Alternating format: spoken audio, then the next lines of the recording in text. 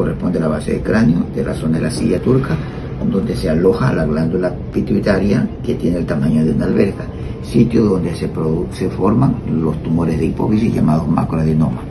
Esto corresponde a una simulación a través de la cual estos tumores se operan a través de la nariz con un aparato que se llama endoscopio. Nosotros podemos observar aquí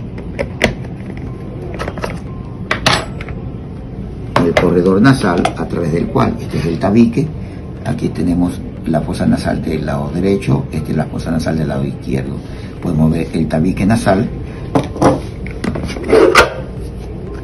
Esto es la estructura dentro del corredor nasal, en la cual nosotros podemos observar los cornetes inferiores, cornetes medios y cornetes superiores. Igual forma tenemos el tabique nasal, que tiene un componente mucoso, un componente óseo, y es aquí que después de retirar un poco, desplazar uno de los cornetes con el endoscopio, llegamos a la parte más posterior del tabique nasal, y a través de este llegamos nosotros hasta la zona donde se encuentra la región de la hipófisis, donde va a estar el tumor de hipófisis.